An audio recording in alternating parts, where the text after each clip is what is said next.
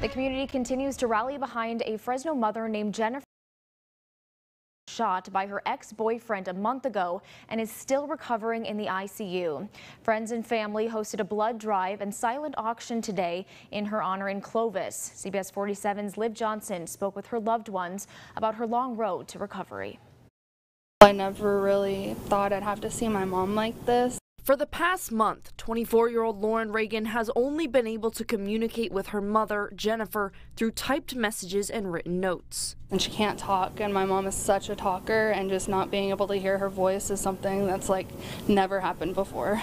On July 9th, Fresno police say Jennifer was shot by her ex-boyfriend while she was driving to work. Since then, her family says she has been recovering in the ICU, unable to talk or eat, on a ventilator, and likely unable to walk again. She was feeling like she was going to be a burden to me, and I told her that would never be the situation because she's my mom, she's my best friend, and I want to be with her. On Sunday, Jennifer's family and friends put together a blood drive and silent auction at United Skate Clovis to raise funds for her rehab and recovery.